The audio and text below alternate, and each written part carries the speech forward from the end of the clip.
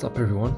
Today I'm going to be demonstrating my new script which I have been working on for the past few months, so let's just get straight into it. As you can see, this new script has the interface. It's a dockable script, which means you can basically put it wherever you want, but I prefer to keep it over there.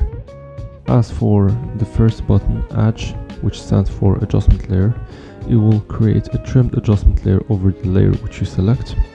And if you happen to select multiple layers, it will either create one long adjustment layer which spans from the first until the last layer, or you can change the settings so that it creates multiple small adjustment layers that are trimmed to the length of each of the selected layers. As for the second button, Null, this one will create a trimmed null over the layer which you select, parent the layer to the null, enable motion blur, add motion tile with whichever settings you want, and it will put the position, rotation and scale keyframes for you.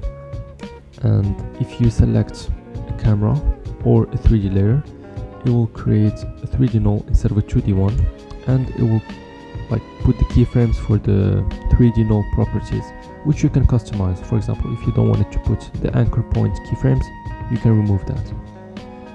And now, for example, if I select these 6 layers and press on the null button twice, now I have 12 new nulls. Each layer is parented to the one on top of it with keyframes, motion blur, motion tile, everything. And for the solid button, this one will create a trimmed solid over whichever layer you select, and if you select multiple layers, it's going to create multiple trimmed solids.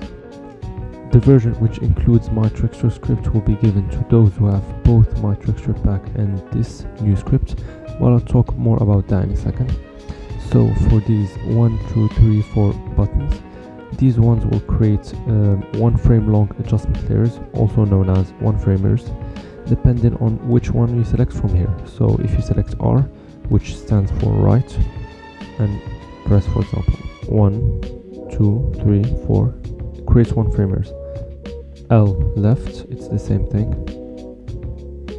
And N, which is now, will create a 1-framer, whatever you are basically. Okay, now getting back to the Twixtor script. For the people who don't know what that is, just go watch my other video, I explain it there. I have added a few improvements since. For example, now it can handle frame rate conversion better, so if you edit at like 60 FPS or 30 FPS, it will work perfectly, just like if you edit at 24.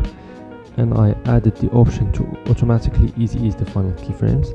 Also, if you use the script and try to timer map using the graph editor, this time it's not going to be as stretched out as it was before. And finally, you can decide the final length of the clip using the first and last keyframes which you put. For example, if you want it to be from here to, for example, here, now if you use the script, it's going to be from there to there. So instead of using the script and stretching it, now you can just put this one here and this one over here, and that will do the job.